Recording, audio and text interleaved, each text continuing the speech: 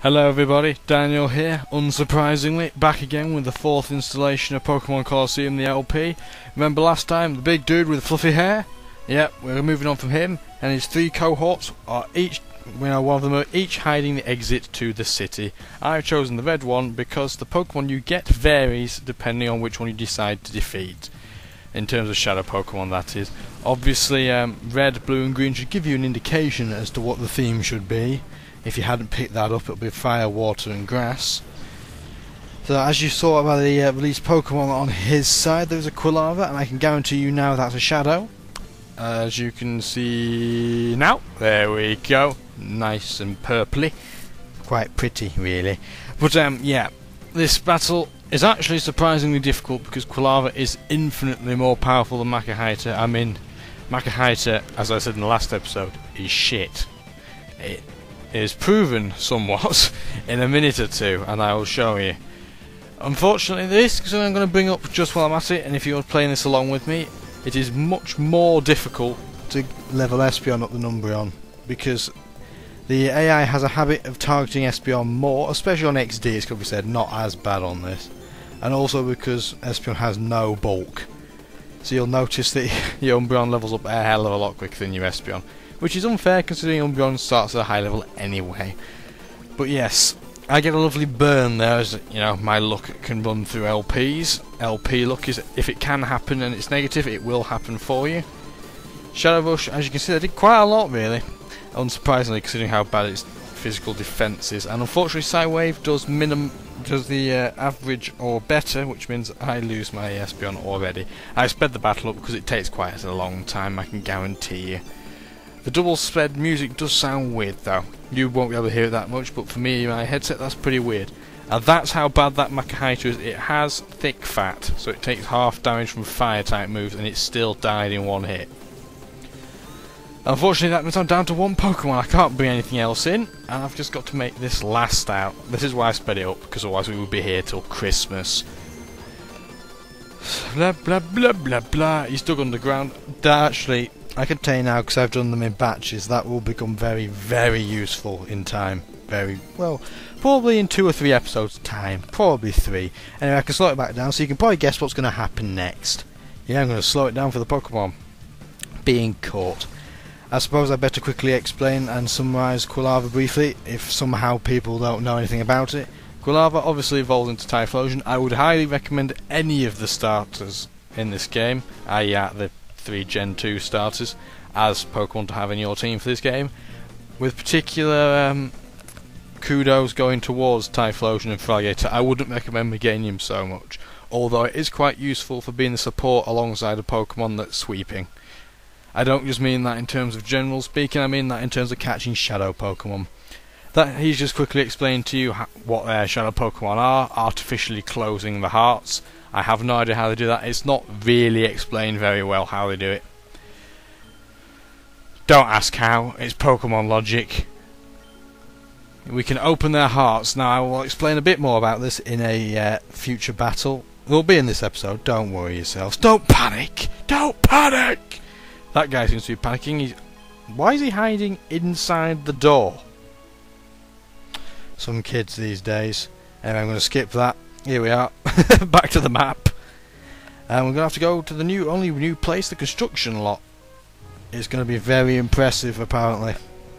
Let's get on our kind of half tractor, half motorbike, half unicycle thing. It's very pretty, as you may be able to see. Although the timber girders there didn't look particularly good. Whoa, hold it there, this is a construction site. It's not a safe place to be. No shit, Sherlock, hence you're wearing solid hard hats. I thought I'd just talk to all of them for you, just to show you and get a bit of insight into what's going on here. All they need to do now is clean up, and that should be sorted. Yet you can't enter the front door. Go figure, I suppose. Been working hard, he has. It's been a massive job. There's going to be a Colosseum on top, so we definitely want to come back here at some point. I thought I'd just quickly scat around, see if there was any hidden items. There aren't, that you can see. So we shall leave and see where else we can go. Oh look, conveniently there's a new place, Pyrite Town or Pirate Town, I don't care how you want me to pronounce that one. This town you will be in a lot, and I will be in as a result a lot. It is very, very important and integral to the game storyline. There's a brief overview of what it looks like, and it looks like a piece of shit. And it's meant to. Oh, what's this conversation? Mr. Johnson, give me a break. He doesn't know anything. About what? I wonder what's going on. That better be true. If you're trying to con me, I'll know about it. Look how he looks like a typical British rozzer. Anyway. Yeah, that's true. Whole fine. Yeah, you can tell it's a British rozzer. He's been way too soft, and he walks like his character's pants. Like all these characters do, frankly. What a nitwit. Of course I haven't got a thing to tell you. What a bad man. He lied to a policeman. I hope he gets sent to prison. Better talk to him. What are you looking at? What the fuck accent was that? Anyway, if you don't want to get hurt, leave now. Hint, hint. No, we can't leave. We've got to do the game. We've got to do the LP. If I just quit now, you'd be worried, wouldn't you? I just thought I'd have a quick overview there. And I'm going to bring the Shadow Pokemon to the front, because when I do the next battle, I want to explain a lot about them. We'll talk to some of the NPCs around, just so I can give you a bit of an insight into the town, and just so you know a bit about it. The buildings are all over the shop in terms of design and colour. What a tit. I like how when he runs into us, we don't flinch at all. And he looks like he's been hit in the face by a slinky. There's been evidence of strange Pokemon used. These kids nowadays with their Pokegen stuff. Ugh. No, I'm kidding. He thought we were the chief, though. He's proving that he's quite dim. He upholds the law. Upholds used very, very loosely. He's the chief. I suppose I better talk to him. He wants us to leave. Wow, that's comforting. Hello, welcome to the place I look after. Get the fuck out! These are jail cells, Kel Surprise. If you click on them, and obviously in this case it'll say the door is locked, it actually brings you up to the menu, so you could use a key perhaps, maybe, if you're going to be able to. But as you can probably guess at this point, we don't have any keys. Oh, hang on! We recognise those two. What? Not you two again! Listen, you have to promise, don't tell Millie B that we're hiding out here, okay?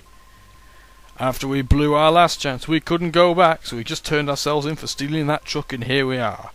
If we stay here, you'll be safe.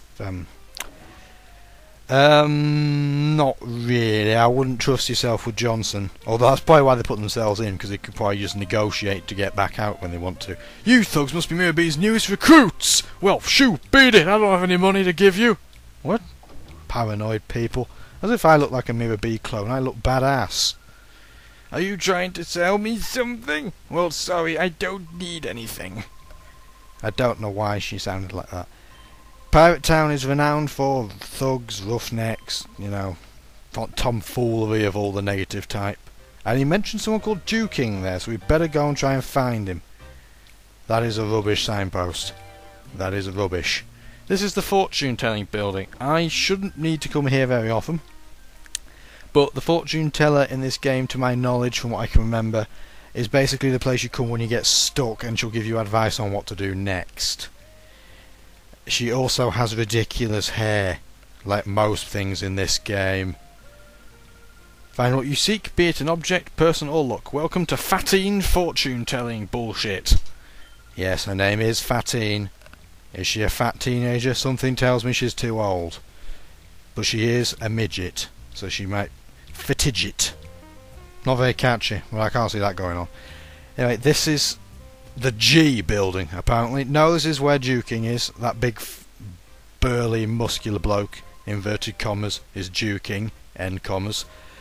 Go to the Colosseum. You can go and battle there. Thank you. Thank you very much. And look out. Nobody's supposed to get by me. There's nothing special behind the bookshelf. Hint, hint, hint. Well, actually, there doesn't seem to be any secrets behind these bookcases. Maybe it's true, maybe not. We'll find out in due course, folks. Anyway, we've gone through about half the buildings now in the town. Let's talk to this dude. Yo, your outfit's kind of weird, but you're a trainer too, aren't you? Of course I am. Everybody is.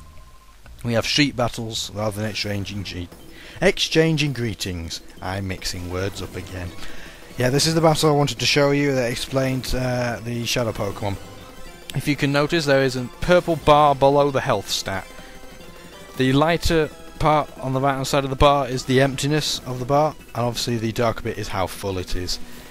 The lighter part on the right hand side of the bar is the emptiness of the bar, and obviously the darker bit is how full it is. The lighter part on the right hand side of the bar is the emptiness of the bar, and obviously the darker bit is how full it is. The less full the bar gets, the more friendly the Pokemon gets, which means it will show you more moves that it had hidden before. It will show you what nature it has, which is one very, very annoying thing about this game at the time, was that you didn't know the nature of the Pokemon until you'd looked after it for a while. So this was not a very, very efficient way of finding new Pokemon for your Ruby, Sapphire or Emerald games. And you've seen a couple of other things there. Hyper Mode, I probably briefly explained this before. Hyper Mode, you get critical hits more often. You can't use items on them. To call them out to make them feel better, now you to get out of Hyper Mode, you just talk to them like that and it comes to its senses. The good thing about this is that it knocks the bar down a lot. Unfortunately, the bad thing about this is you've got to waste a turn. And what you'll see is they can enter Hyper Mode at random. It can be at any time, and it is always the time you least need it. It is pretty much a guarantee. And also, as you can see here, I keep leaving things on minuscule amounts of health, so small actually you can't see it on the health bar. That's another problem with this game in terms of its health, its graphical limitations. Although it looks quite good as a game, the health bar is shite, because you can't tell very accurately when it gets into the red how much health a Pokemon has. But compared to most of the problems that some of these games have, that is a tip of an iceberg. Anyway, unsurprisingly, Makahita died again. I told you it was shit. By the way, I never gave you a recommendation score for Quilava, did I? I would probably give it at least a 4 out of 5 out of recommendation. I would probably give Croconaw is an alternative, that's probably a 3. And Bayleaf is probably a 2. Bayleaf is a bad typing to be defensive Pokemon, and it's really not very good anyway. Game Freak blatantly didn't like it when they played it in-game for Gold and Silver and Crystal, by the way they laid the gyms out, and the fact it gets no good moves. So, yeah, I would avoid Bayleaf if you can, and you definitely can. This is the hotel. Now, the problem with Pyrite Town at this stage is that you can't get to a Pokemon Center, and because I cannot be arsed editing it, I'm just going to spend my 100 Pokédollars and heal here. I will quickly show you the hotel while I'm at it. The Super Grand Hotel! So sorry, I better get the marketing terms right. Shouldn't you be at the construction site? It would have been done by now if you were there. SMH, SMH. These are the rooms. It's actually quite nice that you can see all the rooms in the hotel. It's also quite nice how it's sort of hub shaped, so you can see almost all the rooms for every other room. It wasn't that long ago when duking was the man in Pyrite. But now, right out there, Weird Mirror B and his stooges ride herd over the town. I wonder what Mirror B did to duking to make this switch happen. I suppose we'll have to find out in due course, and I can't get out. Stupid yucky, can't get me out of the building. Yeah, turning round, as I said, was difficult in this game. There's nothing in there. Oh great, I've just noticed that the camera is glitching slightly. No, that everybody will mention that. I can't do anything about it, just ignore it. If I could have sorted anything with it out, I would have done by now, wouldn't I? Anyway, you've now seen the hotel. That's a fair length time video. I shall end now, and I shall probably do a new video for the week after, so 7 days time. Talk to you later, chaps and lasses, bitches and hoes. Ta-ra!